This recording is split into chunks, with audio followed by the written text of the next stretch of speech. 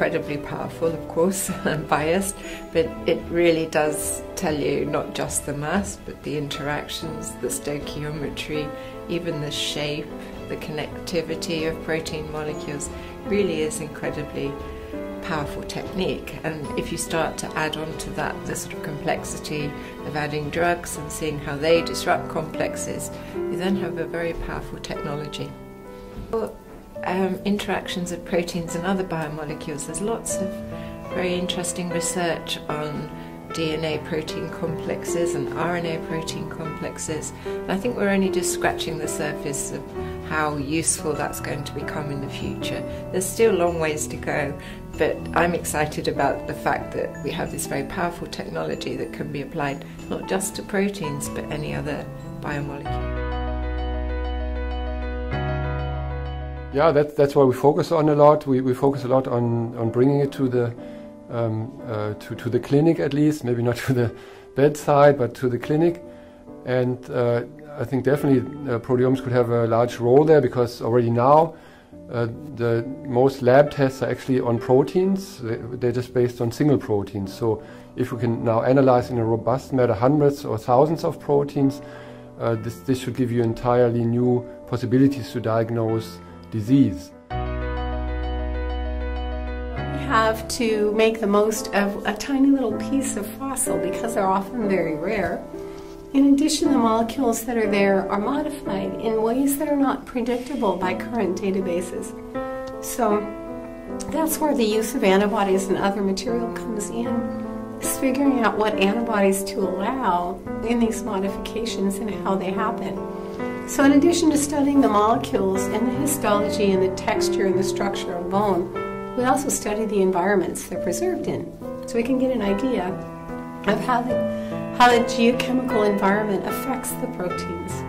There's a lot of influences on proteins or other molecules that might allow them to persist in bone, but those are still not really well worked out. And so the other thing we have is co-eluting material in a fossil bone that you don't have in modern bone that might cause ion suppression or reduce the ability for us to recover protein.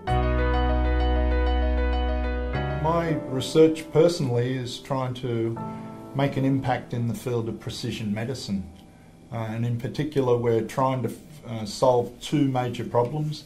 The early detection of colon cancer, which affects about 1.4 million people on the planet every year, and detect that earlier using a blood test that allows you then to have a highly confirmatory, very accurate colonoscopy and then surgery if you're diagnosed sadly with that disease, because we know that survival is at a much higher rate when you detect it early. And the second is to be able to detect patients who are at high risk of recurrence of the disease from those that are cured by their original surgery if we do detect the disease earlier. So it's very important because at present we don't have proteomic or genomic techniques that allow us either early detection or stratification of those people that need chemotherapy or that are cured by surgery. Yes, it's interesting you mention that because HUPO has just launched pathology as one of the pillars on which it relies for its biology and disease initiatives and its chromosome initiatives. And pathology is absolutely integral in our work. In fact, both blood-based detection of disease in screening tests and immunohistochemistry tests that tell you whether or not a patient is at high risk. Both of those are fundamental tools that pathologists use. So our team actually has 6 pathologists involved in the work, and we've been working with them now for over almost 2 decades. Yeah, our biggest push is in the area of big data and multi-omics profiling of people, for mostly focus on trying to understand health and then transition to disease, catch disease early before it's symptomatic.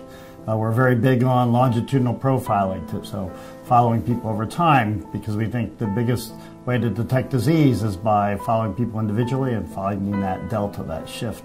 That first period where people start becoming ill, there'll be molecular signatures. So that's our push. We try to use as many data types as possible, including proteomics, which we think will be very powerful in this endeavor. As far as pathology is concerned, everything we do involves pathology. All the samples we collect, and some new ones, I would argue, will have to fall into pathology, i.e. your microbiome, your stool samples should get incorporated into that.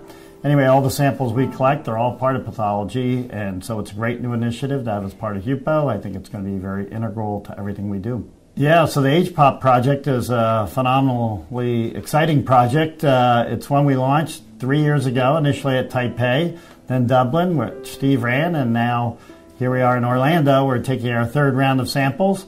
We're profiling everybody who comes to visit and volunteers. We get them during the meeting where they give their blood, urine, and stool samples, and now we're going to do deep profiling right after this meeting, generate tons of data, get it back to people, and just see how people differ from all around the world. It'll be a pretty exciting project. We get to see, again, how these different corners people from different corners of the world compare to one another, and it'll be a lot of fun. Yeah, I think you're right. There have been very many biomarkers discovered, and obviously our expectation is that because so many proteins are used as integral and really significant in important parts of existing diagnostic tests, that proteins will be a critical central role of future diagnostic tests. Those tests probably will incorporate other analytes, so they will come from multi-omics data sets, kinds of data sets that Mike and Mark have been working with and generating. We haven't been particularly successful in doing that, and so I think that what that tells us are that there are many roadblocks. How we overcome those roadblocks, I think from a HUPO perspective, is by greater engagement of the people who've done the discovery with those individuals who can translate them, and so that means greater engagement with the clinical community, greater engagement with the clinical diagnostics community, and obviously ultimately greater engagement with the commercialization community. So greater engagement with those communities, and I think we've reached a stage now in HUPO and the activities of the HUPO members and proteomics in general where there's increasing recognition that the work we have done has served as a foundation for the next stage of the development of those biomarkers.